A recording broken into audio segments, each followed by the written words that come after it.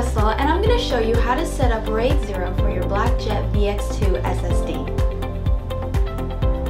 On the back, you'll find the RAID switch and the diagram.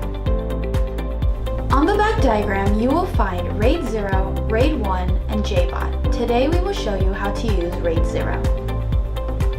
To prepare for RAID 0 or RAID 1, it is recommended that your two SSDs are the same capacity and brands. Insert the two drives into the VX2SSD.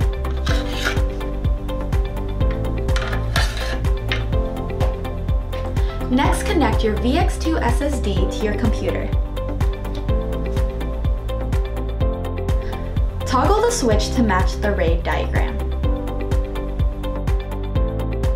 To get your SSDs ready for RAID 0, RAID 1, or JBOD, use a pin or a pen and press the set button for about 5 seconds until the blue LED light indicates that your SSDs are ready. To initialize the disk, click on Initialize. Next, select Erase.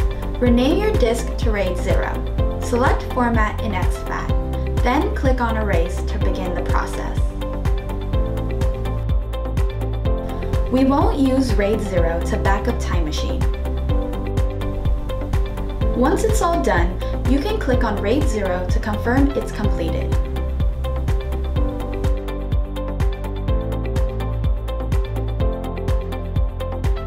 Now we will run a speed test to verify that the RAID 0 is working.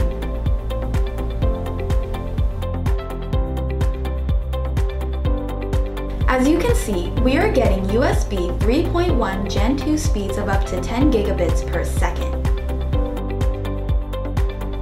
Catch you on the next video. Bye!